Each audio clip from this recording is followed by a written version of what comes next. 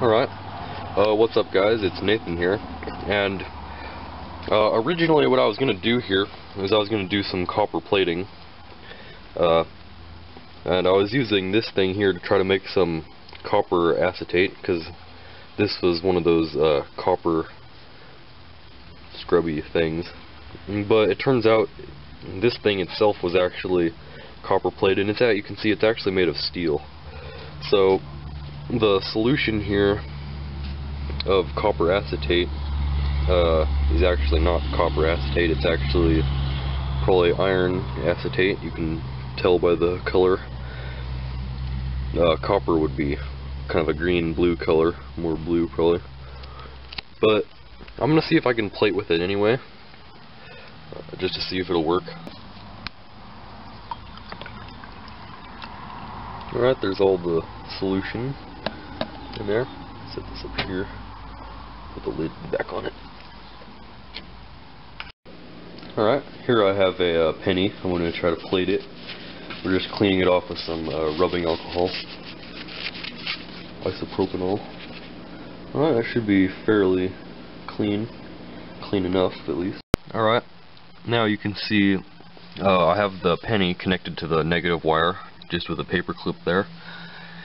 And we have a nail here as our anode, connected to the positive wire, of course. So let's go ahead and plug in this 12-volt adapter thing in there. Alright. Those are just kind of dangling around, I guess. Hang on, let me get this set up. Testing. Oh, yep. Alright.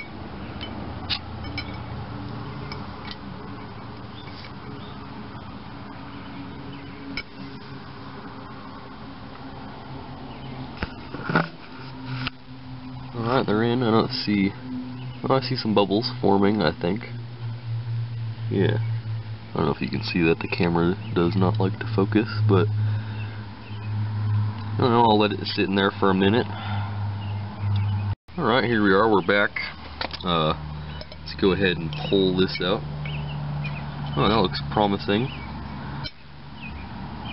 I don't know if you can tell, it's a different color though. Still some stuff on it. Alright, here it is. You can see it's kind of black. That looks like iron though. Huh, that wasn't in there for very long at all. Let's go ahead and wash it off a bit. Oh wow. Huh. Not even a minute probably. I don't know if you can see, that's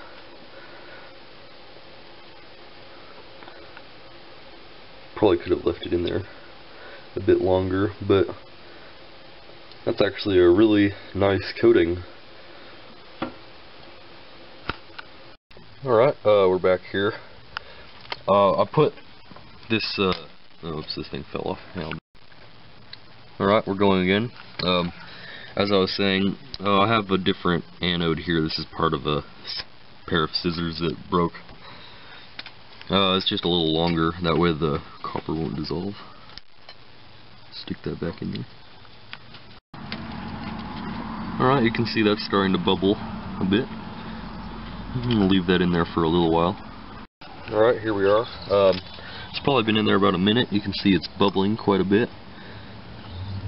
It's actually, let's kind of wash that off in the water here. It's pretty black now.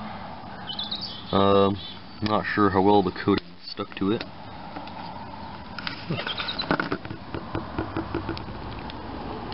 Looks like I can't rub it off though, so that's promising.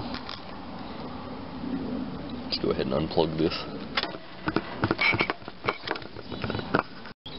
Alright, looks like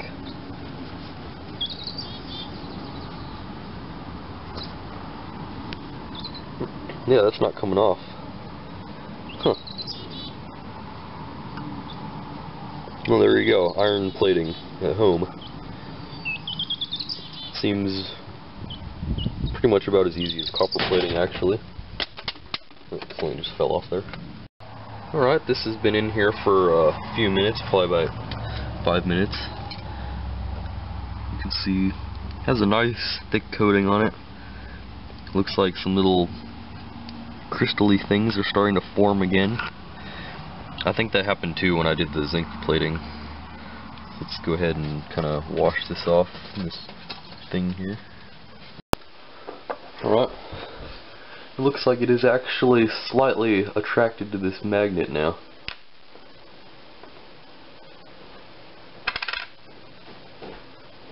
Well, that's interesting. Thanks for watching, and I'll see you guys next time.